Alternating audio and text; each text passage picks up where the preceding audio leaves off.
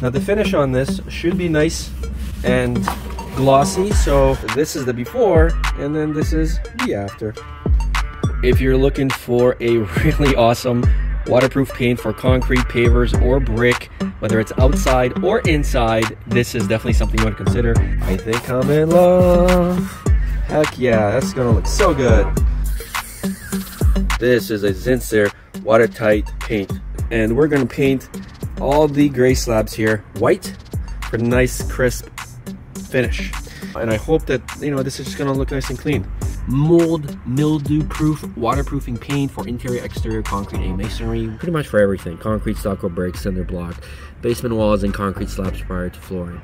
I've been looking for different types of paints, but this is the one that I kind of settled on. But we are going to do a tester first, just to make sure. The viscosity of the paint is pretty decent, but definitely want to mix it up before you start applying.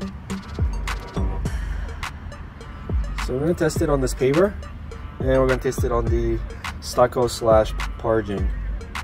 Just wait for the paint to drip a little, and let's see how well. Now, but mind you, this is also on top of dirt.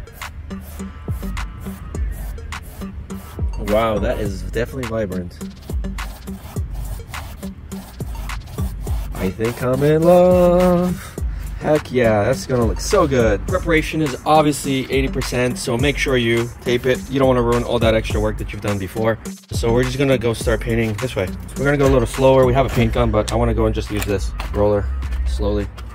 It's about 26 degrees right now, so this will dry quite quickly. No mistakes. So again, just be careful. Be careful. And we're gonna slow. You see, it's dripping already. You see how it's dripping? So let's try going this way instead. There we go. So I think 2 coats, I mean even 1 coat should be good, but 2 coats is really gonna make this pop. And we're just using a standard roller. Now the finish on this should be nice and glossy, so definitely foresee having to repaint this maybe once every 3 years or so, just for aesthetic reasons, not for anything else. So it came out pretty good. I'm actually getting some pretty good Mexico vibes here. So let's continue on. We're gonna finish off the bottom with a paintbrush. Finished off on here. Here's where we're at. It looks just like our Photoshop. Actually even better. Again, definitely Caribbean, Mexico vibes. So I think what we're gonna do is we're actually gonna paint the stairs white as well. So that way the only contrast is the fire pit itself and that tiled wall. And then everything else should fall into place quite nicely. We used about 2/3 of the can on, I'll show you how much. So we got this whole thing done here. We started on this side and we painted this, and we did about 2 layers in total. If you're looking for a really awesome waterproof paint for concrete, pavers, or brick, whether it's outside or inside, this is definitely something you want to consider.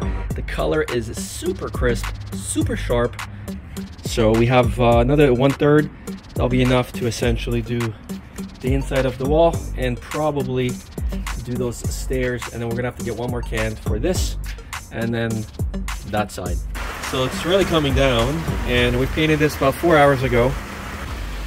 So let's see how easily dirt comes off of this. Quite easily, from what I can gather. Let's get some water. And it should just wash off, so we're gonna test that later. Super happy, super thrilled. You can't go wrong with this.